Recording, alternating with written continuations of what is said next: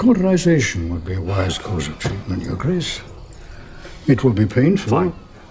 The position of the Grand Maester has always been shady in George R.R. Martin's fantasy universe, and it seems like House of the Dragon has one more addition to the list. Previously, you have been familiar with scheming traitor Grand Maesters such as Grand Maester Pycelle, who worked for the Lannisters secretly and indirectly caused the death of King Robert and his hand Lord Jon Arryn. Of course, there have been a couple of golden characters as well, such as Maester Aemon and the faithful Maester of House Stark, Luwin, but the fans still look upon the Maesters with suspicion. In this video, we will address the Grand Maester in the room and discuss the possibility of Mellos being a traitor to the throne. Before we go into our explanation, we have a very small request. If you like our content, please support us by subscribing to our channel. This is a small click for you, but for us it means a lot. Thank you, and let's begin. The Sea Snake is an overproud man, to be sure, Your Grace. That pride has been injured. Why Mellos is a questionable character in House of the Dragon. We see Grand Maester Mellos having position in the small council of King Viserys and always comes across as a timid character. More often than not, his solutions involve exercising restraint, and he seldom comes up with any bold ideas. However, as the Grand Maester of the house, his greater responsibility lies with the health and well-being of the royal family. King Viserys seems to trust him blindly, but from the very first episode, the show has been dropping hints that Mellos might not be as innocent as he appears.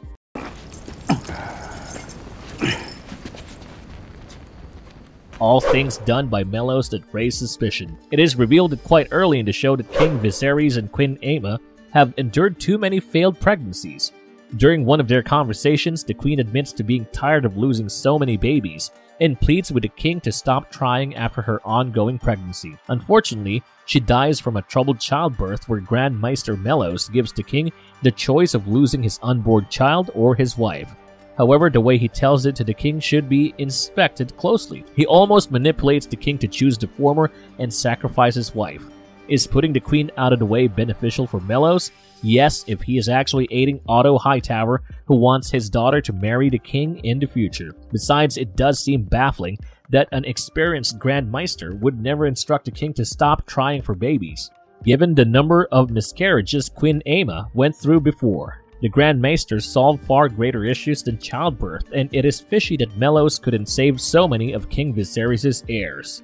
His methods are questionable from the very beginning, and his treatment of the king leaves much to be desired. When the king ends up cutting his fingers by sitting on the Iron Throne, Mellos makes a mess of the situation and allows the wound to worsen considerably. The maggot treatment, where maggots are allowed to eat away the dead flesh, is known to be effective, but there are times when the Grand Maester seems absolutely clueless about how to proceed. In the books, Rhaenyra Targaryen brings her own Grand Maester to treat the wounded fingers once they start rotting, and a small amputation process is conducted to fix the problem. Either Mellos was pursuing the wrong treatment on purpose, or he was simply an incompetent Maester who could not treat the simplest of injuries. Finally, his treatment of the king during his sickness raises enough suspicion to make the conspiracy theory against him concrete. The condition of the king keeps worsening by the day, and the only treatment that Mellos offers is the leeches that sucks the poisonous blood out. It doesn't really heal the king and only offers temporary relief. When the situation deteriorates further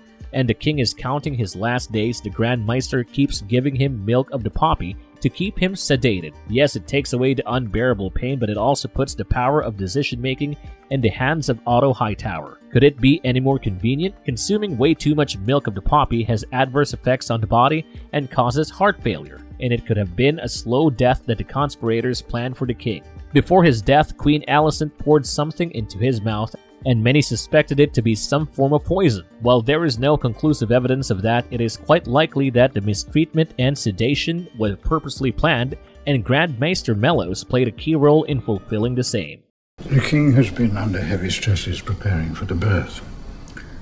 Bad humors of the mind. Why would Mellos want to side with Otto Hightower? If you remember the despicable character Grand Maester Pycelle from Game of Thrones, then you know that he simply sided with the Lannisters because he believed them to be the richest and most powerful house in the Seven Kingdoms. Can Mellos not have similar motives as well? Well, there is one major roadblock in this line of thought, and it is the fact that Otto Hightower doesn't exactly have the riches or power as some of the other houses in the show. Its only source of power comes from the trust and faith that King Viserys has in him, and later when he manages to get his daughter married to the king. If we consider the entire conspiracy theory, then Mellos started plotting behind the king much before he marries Otto's daughter, and hence you might find it difficult to figure out his motives. But that will not be the case if you consider how the Hightowers are the main supporters of all Maesters because they rule over Old Town. This connection is easy to miss, but important enough to have an impact on the narrative.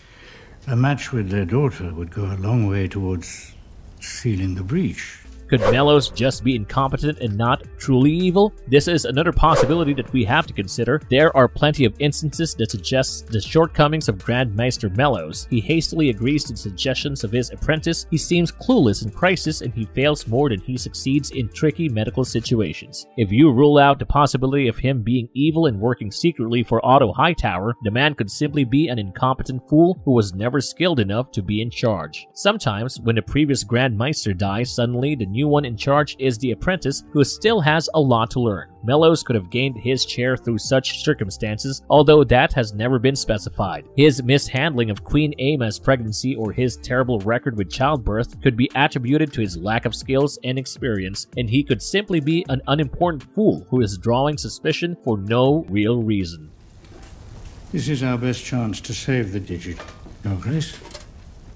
Marvelous verdict. We're putting our money on his evil nature. There is far too much contextual evidence by now to suggest that Grand Maester Mellos is not exactly innocence reincarnate. Yes, he could be incompetent, but that doesn't seem feasible that a man in such a position got there without adequate skills. The stairs that he stole every now and then with Otto Hightower did not miss our eyes, and it seems like an awful lot of coincidence. It could all be a decoy by the showrunners, but at the end of Season 1, it seems like a distinct possibility that Grand Maester Mellos is playing the Game of Thrones quite treacherously. Do let us know in the comments below if you agree with our viewpoint and tell us why not in case you don't.